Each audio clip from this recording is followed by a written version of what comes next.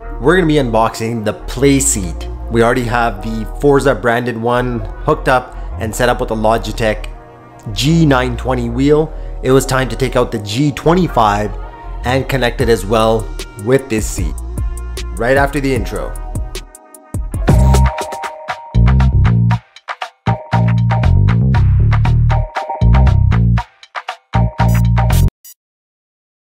Alright, so we're going to be unboxing the Playseat.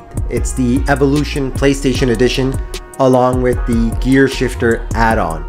Keep in mind that if you do get the gear shifter add-on, or if you need it for your wheel setup, do not follow the instructions in the actual seat right away. There's a couple of things you have to mix and mingle and get attached to your actual seat. Otherwise, if you assemble the seat, then you assemble the attachment for the shifter, you'll have to deassemble the certain parts of that seat just to get this to fit inside it.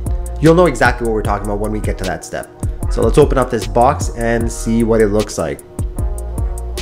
Now, in terms of the seat itself, it's no different than the Forza one that we already displayed in previous videos. Honestly, it's the exact same model. The only thing different is the color scheme. So they do indicate that it's for PlayStation fans, that it's especially made for them.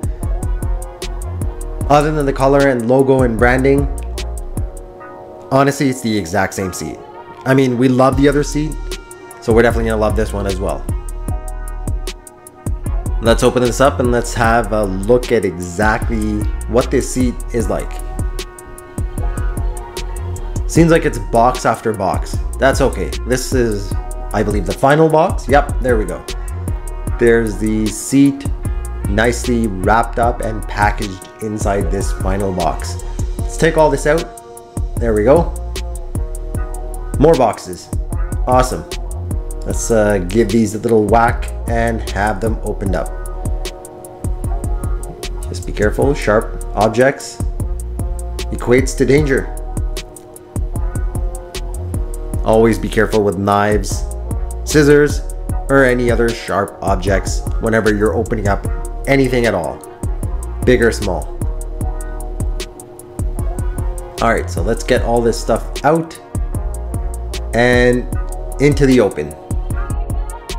There we go. There's all the parts taken out and ready for assembly. So let's get this going. Let's get this seat set up so we can start using it and have some races. Now, of course, not all games do support 2 players, like Forza Horizon does not, but there are many other games like Forza Motorsport. There's tons of games that we can enjoy both on the Xbox One and the PS4. Alright, so here we go. Here is everything ready to go. Alright, so this is the part we're talking about. If you are going to be attaching the gear shifter, which we are, do not attach both sides, because we got to fit that in. First, this goes on the side, but there's another piece that fits in right under the seat, and that other metal piece that has the words Playseat written on it. So that plate goes right between there, as you can tell. If you assemble the seat, then you'll have to deassemble a portion of it just to get that on. So be careful if you want to save time. Otherwise, there's nothing really to be careful about. I mean, you assemble the seat, then you assemble the other gear shifter portion and put it all together. Keep in mind, the gear shifter needs to be attached on before anything else. So as you see, we have it attached right there before we put that together, because afterwards it becomes really hard to get access to those screws and actually tighten it in so that it doesn't move. So we got that in. We had to disconnect the cable from the wheel and let's get going. All right, let's get this out of this plastic and stick on the comfy seat. Ooh, looks like one corner is a little bent. Hopefully, shit, oh, wrong way. Let's flip that around. Nope, definitely not that way, but here we go. I'm sure after sitting on it a couple times, we will be able to fix that issue. So let's get this in.